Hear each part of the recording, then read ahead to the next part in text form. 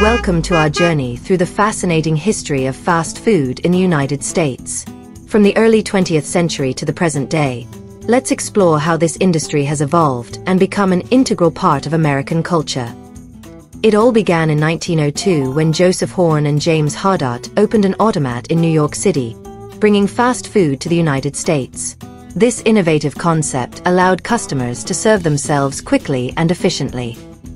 In 1916, Nathan Handwerker, a Polish shoemaker, opened a hot dog stand on Coney Island, New York.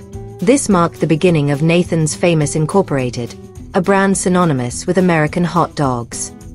1921 saw the opening of the first fast food hamburger stand by White Castle in Wichita, Kansas.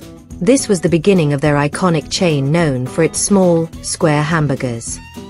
In 1937, Vernon Rudolph launched Krispy Kreme donuts in Winston-Salem, North Carolina.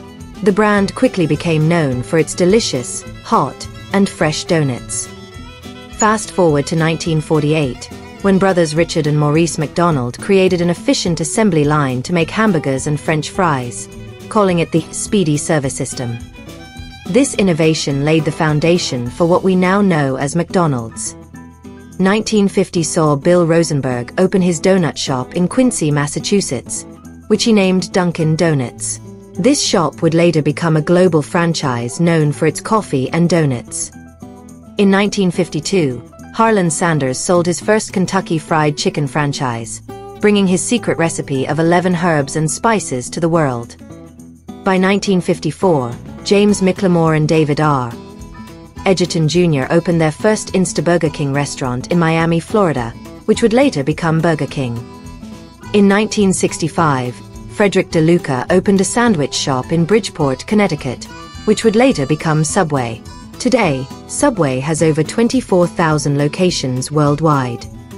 1971 marked the opening of the first Starbucks store in Seattle, Washington, introducing a new culture of coffeehouses. In recent years, fast food chains have made significant efforts to improve their offerings. In 2002, McDonald's started lowering the amount of trans fat in their French fries by 48%. Following suit, Arby's also began eliminating trans fat oils in their French fries by 2006, showing a commitment to healthier options.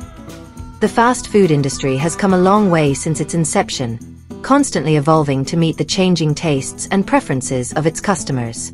From automats to global franchises, these iconic brands have shaped the way we eat and enjoy food today. Thanks for joining us on this delicious journey through time.